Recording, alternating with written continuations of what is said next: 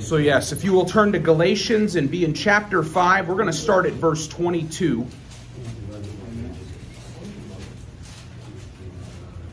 Actually, we'll start at verse 19.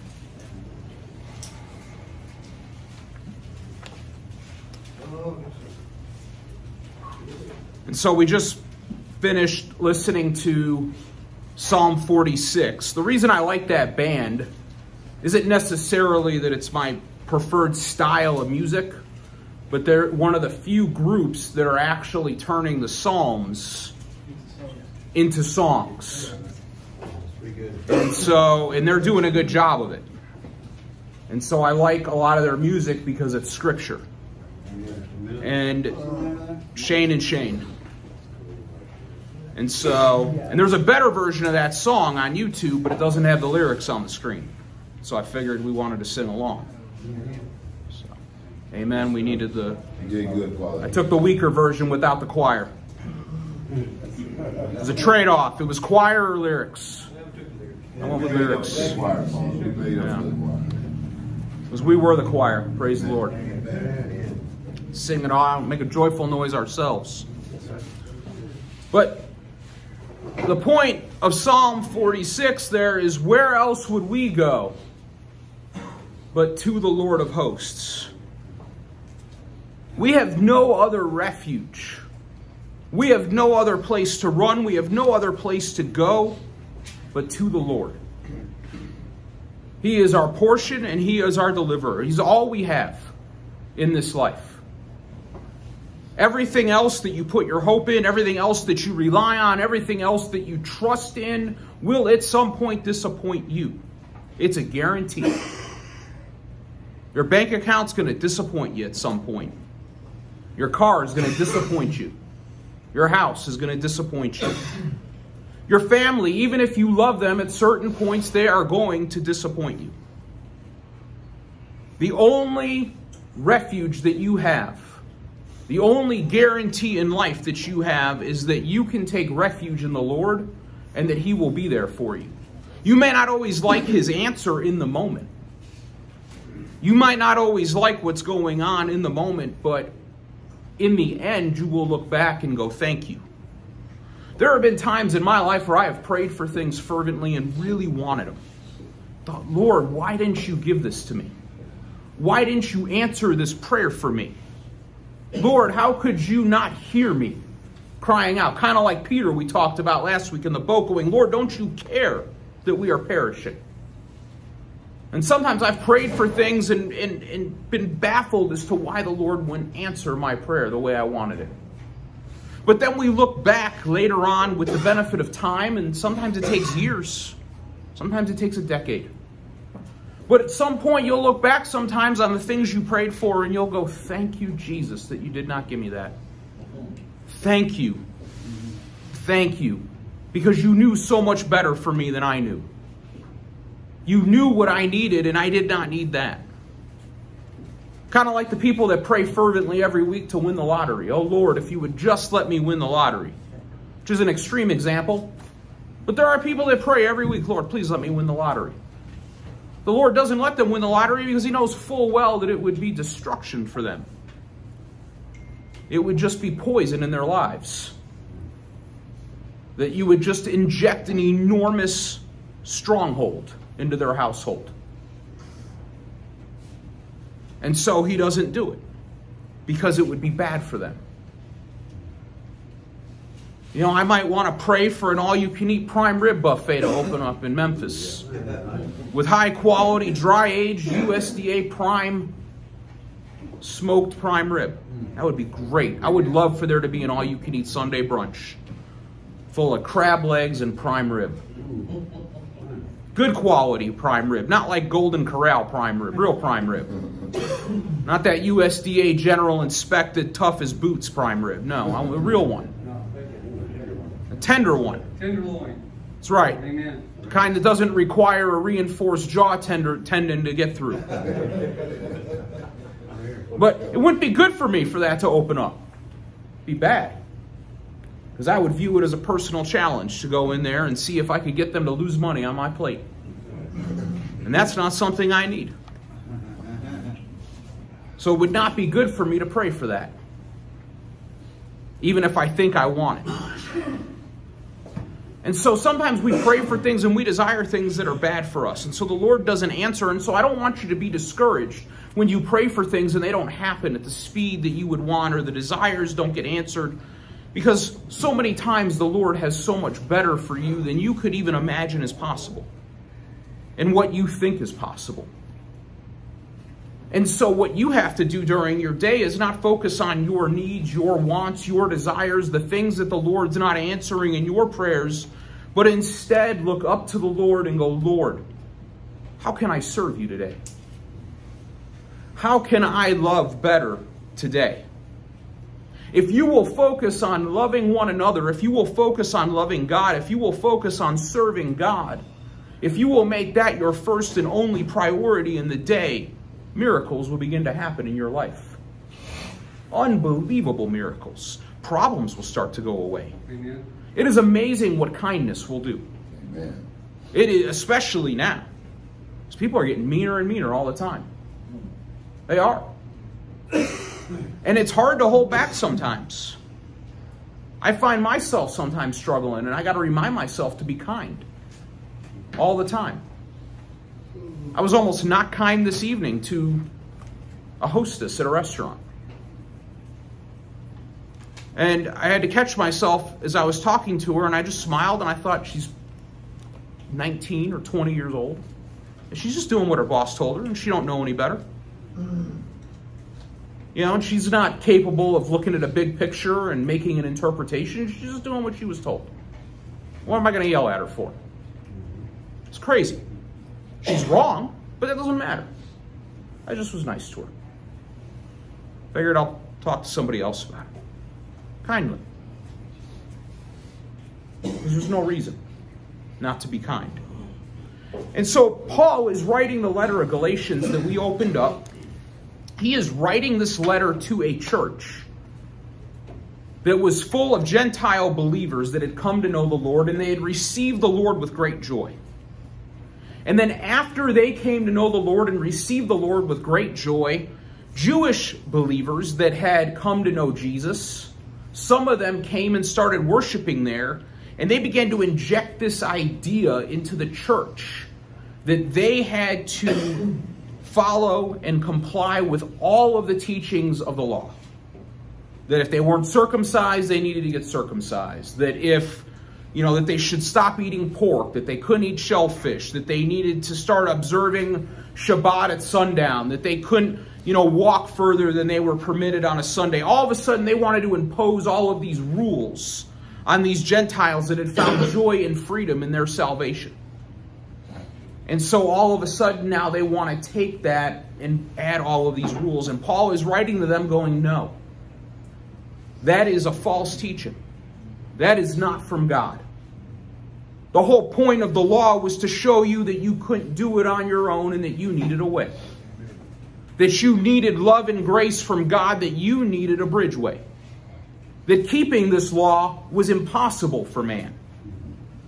And the point of it was to convict you and show you that, Lord, I can't do this on my own. The best I try, I still can't. Help me. And so once you had your freedom, once you realized that Jesus had bought you with a price, why would you ever want to go back into the slavery and bondage of the law? You've been freed. And that's the language that Paul uses. He talks about being under the law and under the rules is like being in chains and in bondage, and Jesus has set you free. Why on earth would you go back? Which is a crazy question.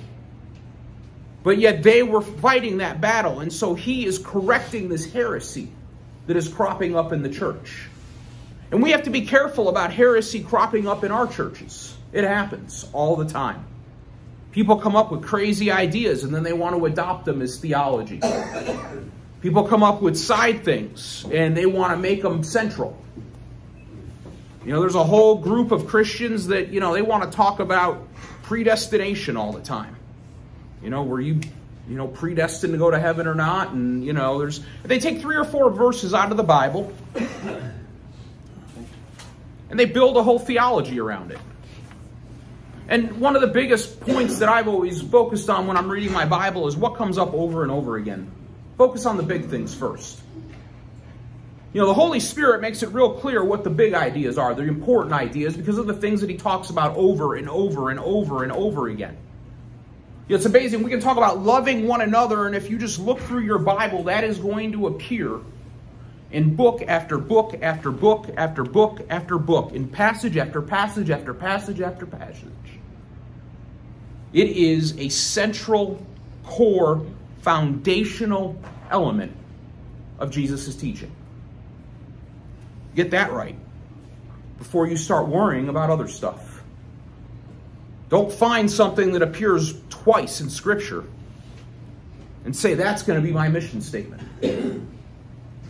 That's going to be my central theme. Because it's just not, if it was that important, Jesus would have talked about it a whole lot. And so Paul is writing to the Galatians, and I'll back up a little to verse 5:13. He says, "For you were called to freedom, brethren. Only do not turn your freedom into an opportunity for the flesh, but through love serve one another." You've been freed from the law. You've been freed from bondage. You know, Paul talks about that all things may be lawful, but not all things are profitable. You've been freed by Jesus. Don't use your freedom to indulge in things that could damage you or damage others. Use your freedom to love one another. Use your freedom to say, hey, you know what? It might be the Sabbath and a day of rest, but that lady's car is broken down with a flat tire, and I'm going to do some work by changing out her tire. Even though it's my day of rest, maybe I'm going to break my rest to help her because she's in distress. I'm going to use my freedom to love. I'm not going to use my freedom to go party and go, well, I've been forgiven. Because then you are perverting the very sacrifice that Jesus made. He goes on, he goes, "For the whole law is fulfilled in one word, in the statement, you shall love your neighbor as yourself. But if you bite and devour one another, take care lest you be consumed by one another." Man, ain't that the truth? You ever notice when things get a little off kilter? And you're in a group and all of a sudden, like, one person snaps at one person and then somebody else snaps. And before you know it, it's knives out. Everybody's on everybody else. And it's like you're circling the drain. And everybody's getting real angry all of a sudden real quick. It's amazing how fast it creeps in. The devil's good at building that hate. But it takes work to build love. And so Paul says, for the whole law is fulfilled in one word, in the statement, you shall love your neighbor as yourself. It's tough. It's a tough command.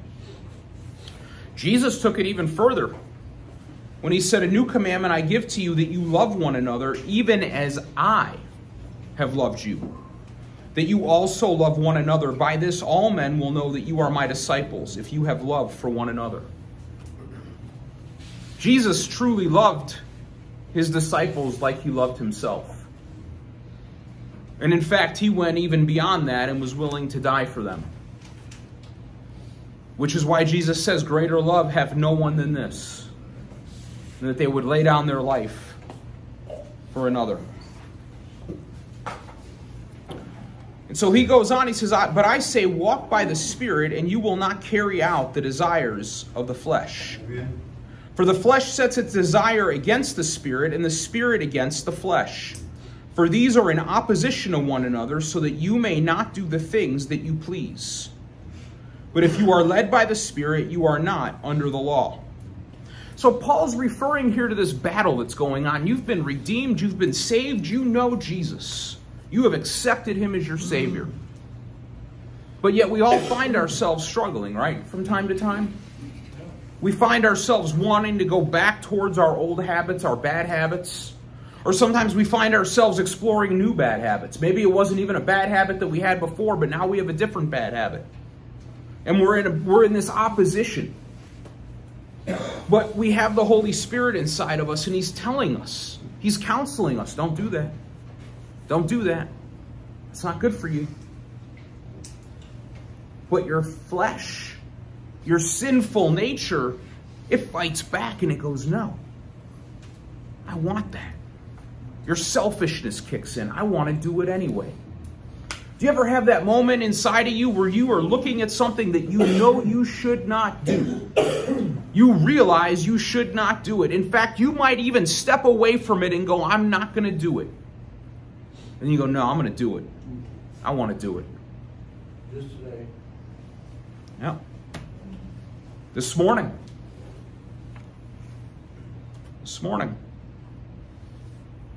I had some peanut butter and jelly. It's delicious. I was supposed to have a protein shake. Holy Spirit told me to have a protein shake. My sinful nature said to make some peanut butter and jelly sandwiches with extra jelly and extra peanut butter. Yeah. And it was delicious. It was good. And I enjoyed it, but I felt guilty afterwards because I knew I shouldn't be eating that. I don't need that. It's not good for me. But I did it anyway. And that's a small, little, minor example. I mean, it's not like I went to the liquor store and bought a bottle of whiskey or... I'm justified now. You know, I did not. And it's sin either way. Amen. It doesn't matter, little or big. It was wrong. I shouldn't do it, and I did it. And so that battle was going on inside of me. And one of the fruits of the Spirit is self-control. What happened there is my self-control lapsed. Didn't work. I let it go. And so there's this war that's going on inside of you. And you have to put Jesus, you have to put God front and center in front of you all the time, so that as these moments come up where you are battling the flesh and the spirit, you can stay strong in the spirit and go, no, I'm not going to do that. I'm going to walk away. I'm just going to get away from it. You know, Proverbs says that the wise man sees danger and takes refuge. He flees. But the fool sees danger and proceeds on anyway. One of the wisest things I've learned is that when you see something that you know is tempting you, something that you should not do, a problem that you are going to struggle with, the best thing you can do is just to leave, get away, get out of the area. Just get away from it. Who cares what people think? If you know you're about to break down in a struggle, just walk away. Just get out of there. Treat it like a burning building. Time to go. You know, something bad's going to happen. The best thing you can do is not be there. Just don't be there. It's always the best defense if the police show up. What happened? I wasn't there. I don't know. I left. I felt like things were going to go bad and I got out of there. I don't know what happened. I don't know who was there after me. I have no knowledge that can help you because I was not there. Safest place to be. Because when you're there, even if you don't do something wrong, a lot of times you get caught up in it. Your mere presence can be a problem. People go to jail for just being somewhere. Wrong place, wrong time. People do die that way. You see danger, get away. Best place you can be is not there. And Paul goes on, and now he's going to list out the deeds of the flesh. The deeds of sin. He goes, they're evident. Immorality, impurity, sensuality, idolatry, sorcery, enmity, strife, jealousy, outbursts of anger, disputes, dissension, factions, envying, drunkenness, carousing. Things like these which I forewarn you, just as I have forewarned you, that those who practice such things shall not inherit the kingdom of God. It's a big statement. It's a scary statement. But what Paul is saying is that if you're doing all of this all the time, this is in direct opposition to the will of God and the Holy Spirit. And if you have received the Holy Spirit and the Holy Spirit is inside of you and you are desiring to battle your sinful nature, then these things should be dying, not growing. These things should be fading. not getting bigger. And if you look up and you say, oh no, I know Jesus, I love the Lord, and you have done nothing but all of this, you fight all the time, you're angry, you're drunk, you gamble, you're sleeping around, you're addicted to pornography, you're just doing everything wrong. The question has to be asked, do you know Jesus? Work out your own salvation with fear and trembling. If these things are abounding in you, then you really must ask yourself. Because people that do these things are not people that are walking with the Lord. And he goes on and he says, but the fruit of the Spirit are love, joy, peace, patience. Patience. That's a tough one to learn. The only way to learn it is by enduring things that make you not patient. I prayed once to the Lord for patience. I remember. It's a mistake. We'll tell you. He taught me patience. He did. And I found out how you learn patience. Through trial. You learn it more and more. Marshall will tell you.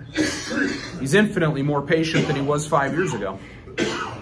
It's been a hard road, though. For everybody.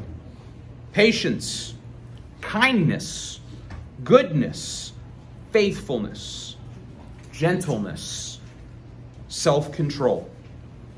Against such things there is no law. These are the things that should be growing in you. These are the marks of somebody that knows the Lord. You should look back a year after you know the Lord, and these things should be bigger than they were a year ago. A year later, they should be bigger. Every month, they should be growing. You know, people should look at you and go, you know, he's kind. You know, that's a guy that's willing to put somebody else before him.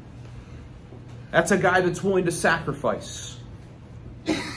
That's a guy that puts a smile on my face when he walks into the room. He's concerned with how I feel and wants to see what he can do to help me. The fruit of the Spirit. The evidence of Jesus inside of you. Is there any evidence that you know the Lord? I think Adrian Rogers used to say that, you know, there's no such thing as a Christian in the Secret Service. You know, if there's no evidence of your Christianity, it's a problem. Being a Christian isn't like being a CIA agent. It's not about blending in with the world. It's about being salt and light. It's about being the aroma of Christ. People should know. For those who belong to Christ Jesus have crucified the flesh with its passions and desires. You've put those things to death. Some might fight harder, but you're putting the things of the flesh to death. The immorality, the impurity, the things that we read about, those are the things that should be crucified inside of you. Those are the things that you should be killing through the help of the Holy Spirit, working on them one at a time. If we live by the Spirit, let us also walk by the Spirit. Let us not become boastful, challenging one another, envying one another. Envy will steal your joy. One of the fastest ways to lose your joy as a Christian is to envy somebody else. Go, look what he's got. Why don't I have that? Coveting. Looking at something else. It's a dangerous activity, and I'm going to tell you that Satan is great at creating coveting. And social media may be the very best tool ever invented for creating envy and coveting. Just yesterday, I was scrolling through Instagram, and there was some promoted post of a real estate agent showing a $50 million penthouse in New York City. I started watching the video, and he's giving the little tour. Before I knew it, I was thinking, man, would it be great to live there? You know, and you start wanting it. You start desiring it. And all of a sudden, I started feeling less happy about what I had. And I had to come to my senses and go, wait a minute. What's wrong with you? I wouldn't even want that. Started thinking about the number of rooms he walked through and the cleaning crew that would be required. Taxes. The taxes, oh my God. Taxes on a $50 million penthouse in Manhattan have got to be $100,000 a month or more. Oh yeah. And maintenance and upkeep on those properties isn't a joke. No joke. You got your homeowners association fee, you know, that doorman 24 hours and that pool and all those resources. Probably another $7,000 a month. Before you start going, you go, oh my God, that's not a blessing. That's not something to envy. That's a millstone around your neck that would drown you. If you inherited it, you'd want to sell it as quick as you could before you bankrupted you. It's not a blessing. But envy. The devil loves to create envy. And TikTok and Instagram are great at it. Because he'll take your eye right where your weakness is. You know, a lot of stuff on Instagram is borderline pornography.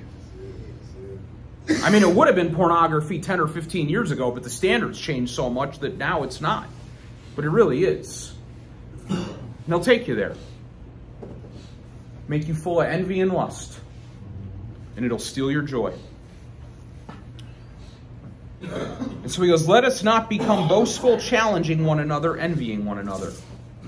Don't envy what somebody else has. Don't measure yourself against somebody else.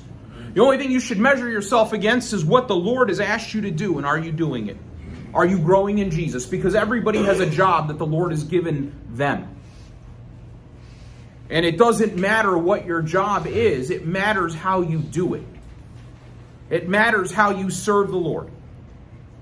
Martin Luther King gave a sermon once I remember listening to at a church. And he said, even if you are a street sweeper, you should sweep that street so well and with such passion that even the angels in heaven would go, there was a great street sweeper. Because in all labor there is profit. In all work there is profit. And if the Lord has assigned you a specific labor, then you should do it heartily and with joy as to serve the Lord, because he's the only one you're out to please. And if the Lord has handed you a bucket and some paint and said, I want you to paint that wall, then you should paint that wall as if Jesus is going to walk by and inspect it, and you want to please the living Lord by going, Lord, I have painted this wall to the very best of my ability. Amen. Because there is no shame in any work if it is the work that the Lord has given you. The only thing that matters is serving the Lord and pleasing the Lord. And if the Lord gives you the work, then go, thank you, Jesus. Let me do this work to your great glory. He goes, brethren, if even if a man is caught in any trespass, you who are spiritual restore such one in a spirit of gentleness, each one looking to yourself, lest you too become tempted. Bear one another's burdens and thus fulfill the law of Christ. We all slip up. Help your brothers. You see somebody struggling, help bring them back. Don't condemn them. Don't be a Pharisee with a rock in your hand going, I caught you. Amen. Amen. Don't do that. Preach. Don't do that at all. Before you know it, there's going to be somebody behind you with an even bigger rock ready to throw to your head. Yeah. That's how it works. Amen. Don't condemn your brother, because when you do, you condemn yourself. Paul. Preach. Man, we need to hear that. Come on, preach, Paul. Because we all have sinned. We all have weakness. Hallelujah. Thank you, Paul. Now, Jesus talks about the speck in your neighbor's eye while you ignore the log in yours. Tell it. Tell it. And Paul is seeing that going on in this church. He is seeing people condemning one another instead of bringing them back into the fold. If you see your friend slip up, if you see your neighbor slip up, help them. Go, brother. Man, I see that you're doing this, and that's not what the Lord wants. Let's pray about it right now and ask for Jesus to help you. And let's pray right now for me too, because I'm struggling with this. And confess your sins to one another. And help one another. and strengthen one another. Build each other up. Don't tear each other down. What good is a torn down house? Only a fool tears down. The Proverbs, it talks about the foolish woman that rages against her home and tears it down. Don't be a destroyer. Because the devil's the one that comes to steal, kill, and destroy. He goes on, for if anyone thinks he is something when he is nothing, he deceives himself. We are all nothing apart from Jesus. And when you think you're doing something, and when you think you're right, and when you think, man, I've got it going on, you are deceiving yourself, because the only thing good in you, the only thing of value in you, the only thing that has any measure of worth whatsoever is the Holy Spirit inside of you and the work that you do through the power of the Lord Jesus Christ. Amen. Everything that you do of your own strength is entirely worthless. In Isaiah, it says, all your good deeds are like filthy rags in the eyes of God, because you are unclean. You are sinful. You have blood on your hands or in your heart. And apart from the redeeming power of Jesus, there's nothing good in any of us. That's why we need him. He finishes up this section here and he says, but let each one examine his own work, and then he will have reason for boasting in regard to himself alone and not in regard to another. What I was just talking about. The Lord has assigned you to be a street sweeper, then sweep that street. As if the Lord Jesus Christ has come to you and said, this is what I really need from you because it's really important. You're doing kingdom work that I need. And you go, yes, Jesus, I will do that work. It's not always glamorous to be scrubbing pots in the kitchen or to be cleaning toilets. But it's important work. It needs to be done. And you should do it with the joy of the Lord, in service to the Lord. And let the one who is taught the word share all good things with him who teaches. Do not be deceived. God is not mocked. For whatever a man sows, this he will also reap. Brothers in Christ, your love for one another should be the central thing in your life. How can I serve the Lord and serve my neighbor? If you will put those two things front and central in your walk, in your day, in your waking breath, you will go to bed at the end of the night and go, praise God, this has been a day where I have grown in the Lord Jesus and not gone backwards. And every day that you grow in Jesus is a good day. That's a good day. Let's pray. Almighty Father, Heavenly King, Lord, thank you for tonight. Oh God, Lord, I pray that if there is someone here tonight who has not accepted you, who is still caught in the bondage of sin, Lord, who is still practicing the sins of the flesh, who is still ensnared by the trap of the devil, engaged in immorality, that tonight would be the night that they would desire to lay down those chains of oppression and go, Lord, I want to be free. Lord, I want to know you.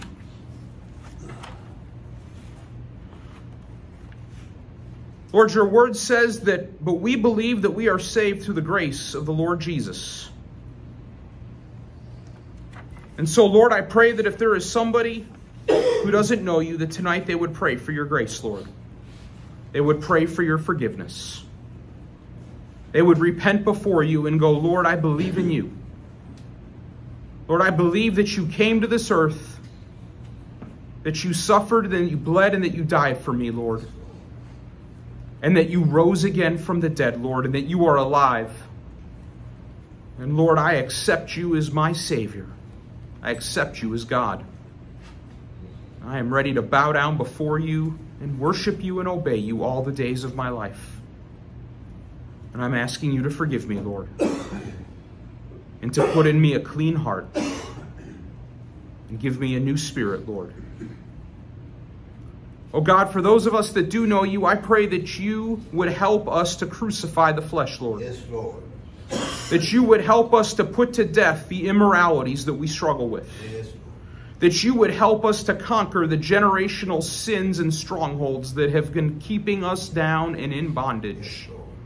Lord, that you would strengthen us, that you would fill us with your Spirit, that you would give us the strength, the stamina, and the power, Lord, to serve you above all, Yes, God. to love one another above all, Yes, Lord. and to say no to the temptations of the devil, Lord. To say, today I will not. Yes, God. I will not slip up. I will not go down. Yes, I will serve you. Yes, God. With every breath, I will obey you. Yes, God. And with every thought, I will worship you. Yes, Lord. I will put you in my heart, and I will do nothing except that which you would command me. Oh Lord, I pray that you would pour your Spirit out upon this place. Yes, Lord. That the Holy Spirit would flow through this building, Yes, Lord. God. That you would pour revival out in here.